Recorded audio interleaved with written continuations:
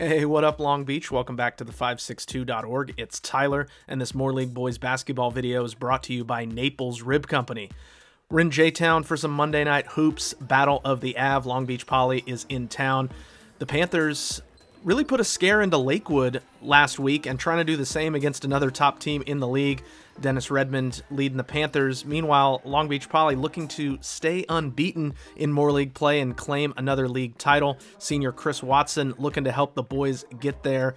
And it was terrific ball movement from the Jackrabbits as we see back-to-back three balls from Giovanni Ruff. Giovanni's shot makes the rough look like the fairway as he buries a couple from long range. Poly's cooking early, then Buddha from the corner. Poly assisted on 9 of their first 10 made field goals and led 14-1 out of the gate. Jordan would finally get some buckets to fall from their freshman, Davion Chisholm for 3, then Jamari Redmond is going to pull up and hit the midi. But again, Poly sharing it so well. Ruff drives baseline, dishes to Daniel Hardy for the deuce. Then look how quickly they turn a rebound into an open look. 4 different guys are going to touch the basketball, and Chris Watson will dial one up from long distance. That's beautifully done. Then off of the steal, Watson going to take it all the way to the cup for 2 more. He had 14 points in the second quarter alone on his way to a game-high 27. And again, the ball moving quickly, finds Ruff in the corner. He made his first 4 3-point shots in this one. Jordan, meanwhile, did get a couple 3 balls from Jerome Wilson to try to keep things close. And then Chisholm going to spin and score, another talented 9th grader in this ball game.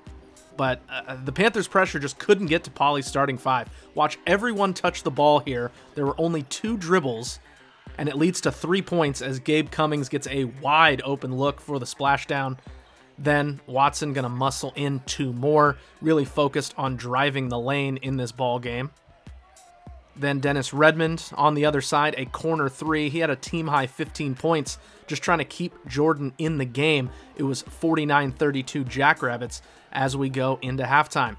Poly put the pedal down in the third. Chris Swatson with the rejection. Then Ruff bringing it the other way. The diaper dandy with the pull-up. Jackrabbits tough to stop when those two are in sync, and they were definitely in sync tonight.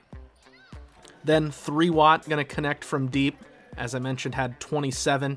Then on the run out, Ruff for the easy slam. The freshman had 20 points as Poly led by as many as 31 in the fourth quarter, but that Jackrabbit reserves struggled against the press. Gerald Pickens gets the steal and the lay. Then Jamari Redmond going to step into a 3-ball. He had 10 points as Jordan was just starting to chip away, just slow and steady, getting some takeaways, hitting some shots. Then Javon Brown going to drive for the and 1. Jordan went on a 20-2 run to cut the lead to 13 with 2 minutes left. At that point, Shelton Diggs had seen enough. Starting 5 back in the game. First possession, Watson to Cummings for the 3 and the dagger as Poly wins at 81-65. Jordan going to host Milliken on Wednesday. Poly's at Cabrillo on Wednesday, then visits Lakewood in what will be a showdown for the Moore League title. We will definitely be there for that one with a lot of stakes between the Jackrabbits and the Lancers. It was an overtime game in round 1. We want to thank all of our sponsors, including Ocean Law Center. And if you want to keep up with the rest of Moore League basketball and all sports in Long Beach, you got to stay locked right here at the562.org.